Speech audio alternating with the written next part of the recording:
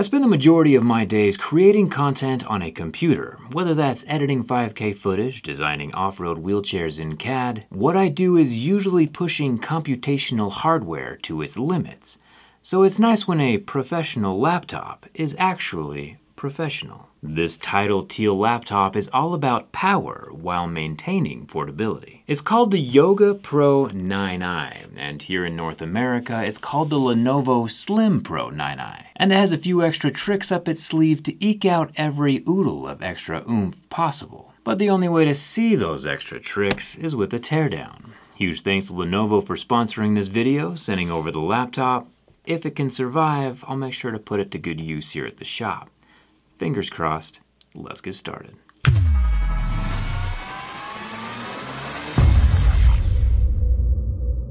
Opening a top-of-the-line laptop for the first time is always exciting. My version of opening is a bit more extensive than most, but that's how we like it. We'll be able to actually see the 13th generation Intel Core i9 processor and the 64 gigs of RAM, along with, oh hey, this is a touchscreen. Along with the dedicated, insanely powerful NVIDIA GeForce 470 graphics processing unit. So much power in such a small package. Not to mention the Mini LED PureSight Pro display, which is the absolute best screen technology at the moment for video or picture editing.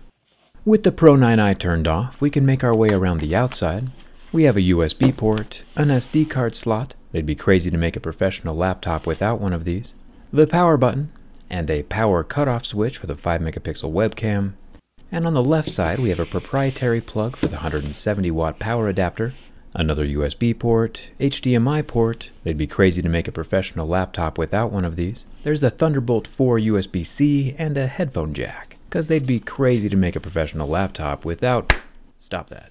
But you're not here for what the laptop can put out through the outputs. You're here to see what the Pro 9i can provide from the inside. There are 8 T4 screws holding down the back metal panel, anodized to match the Tidal Teal coloring, as well as some matching thread locker. Some designer somewhere is sleeping well tonight.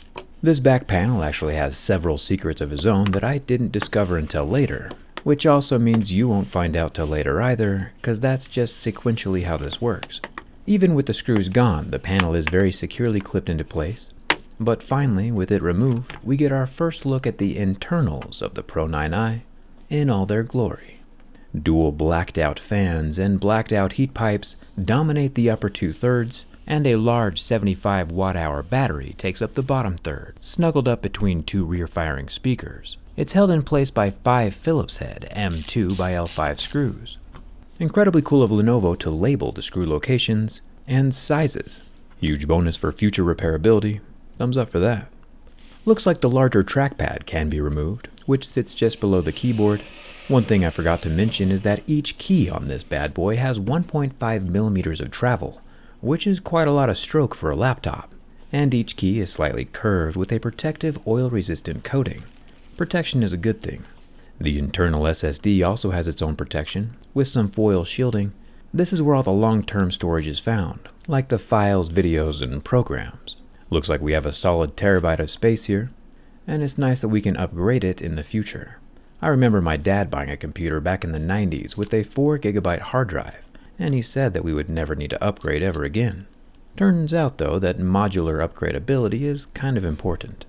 There is a sneaky little hole that blends into the back grille, and I assume this is for the reset button. Kind of interesting. The cooling conglomerate is held in place by 7 Phillips head screws, and an additional 6 screws in the center attached over the processor and GPU. I'll unplug the 2 long display cables that are routed around the 2 high-efficiency Hurricane fans, and the whole cooling unit can come up and out in one piece. The fans are able to pull in cool air from outside the laptop and blow it over the copper fins attached to the heat pipes, which, when combined with the very impressive array of copper plates, thermal paste, and foam, makes for a cooling system worthy of a professional laptop. There's a lot of computation happening under the hood, 130 watts worth of Lenovo's X-Power to be precise. The 2 main brains of this operation are the 13th generation Intel Core i9 H-series processor on the right, and our NVIDIA RTX 470 dedicated GPU on the left. The 4 boxes covered in pink bubblegum are the memory for the GPU, and the large silver block is non-removable RAM for the processor. The pros of having memory so close to the processors is the faster response time. Data doesn't have to go run a marathon every time it gets computed, making everything much more efficient. The shortest distance between 2 points is no distance at all. The square boxes below the processors are the power delivery doodads. The motherboard has 10 screws holding down the main board and another 5 screws holding down the 2 daughter boards.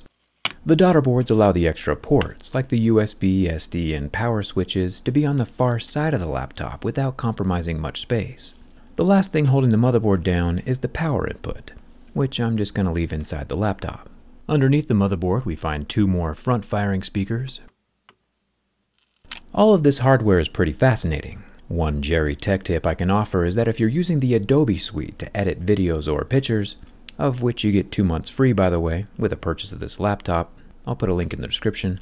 The Jerry tech tip is to make sure that the Adobe software is utilizing the dedicated GPU and not the integrated GPU.